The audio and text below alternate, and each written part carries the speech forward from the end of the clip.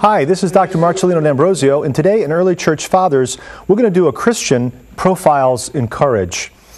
John F. Kennedy wrote that book talking about great secular leaders who were courageous. The fathers of the church in the 4th and 5th century, they read like a book, Profiles in Courage. So many of the bishops of that era had to fight against not pagan rulers, but Christian rulers who tried to control the church and who tried to impose heresy on the people. But probably the most courageous of them all was John Chrysostom. John was a man from Antioch who studied law but abandoned law for the pursuit of Christ in monastic life.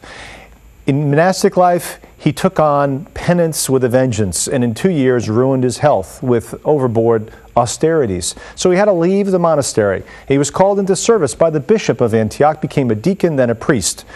The bishop realized what a great treasure he had in John, that he had great gift as a preacher. So he asked John to feed the people with the Word of God. And for the next 12 years, John Chrysostom spoke and taught homilies, commentaries on virtually every book of the Bible, so much of the Old Testament, so many books of the New Testament.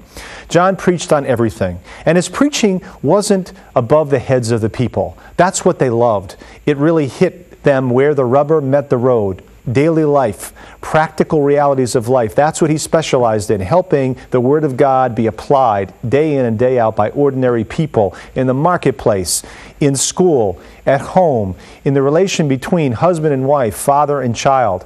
This is where he shone, and he gave life to so many people. His reputation as a preacher and as a man of God led to his election, against his will, to the greatest see of the Eastern Catholic Church, and that was the See of Constantinople, the imperial city. This city was a cesspool morally, and unfortunately the previous bishop had been controlled by the emperor, as many of the patriarchs were controlled by the emperor.